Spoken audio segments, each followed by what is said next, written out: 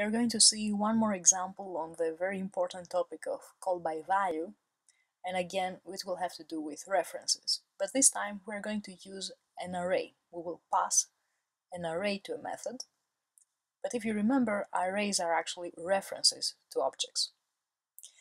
So this is to clarify the point that Java is a call by value language, no matter what we pass, primitive type variables or reference variables. It is not a pass by reference as other languages are.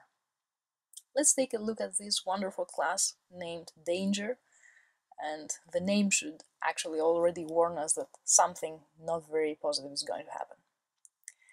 We have already executed the program in the Java visualizer up to a point, the point that nothing really interesting happens. Let's take a look at the main method, the program itself. What do? We declare an array called x. It is an integer array, an int array, and we initialize it to a single value. So this is a very simple array that only contains one int. And on line 12, we just go and we print the value of the single element that the array has. As you can see, the picture here, x is an array variable, it's a reference variable, and it references an array of a single element whose value is 42. And what is printed on the screen due to the statement at line 12 is 42. That's the program output. Excellent. Now we go and we invoke the method modify. A couple of things to notice here. First of all, we just invoke this method by using its name. This is something unusual from the main method. We usually first create an object and then we invoke the method that we want through that object.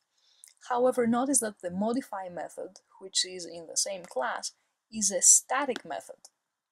And since main is static itself, one static method can call the other static method without the need of any objects. So we go ahead and we call modify, we provide as argument the value of x. What is the value of x? X is a reference, its value is this array, the memory location where this array is stored. Great, so let's go and find out what happens when the method runs. The method has one parameter, a. The value of x, the value of the argument, is copied and becomes the value of the parameter.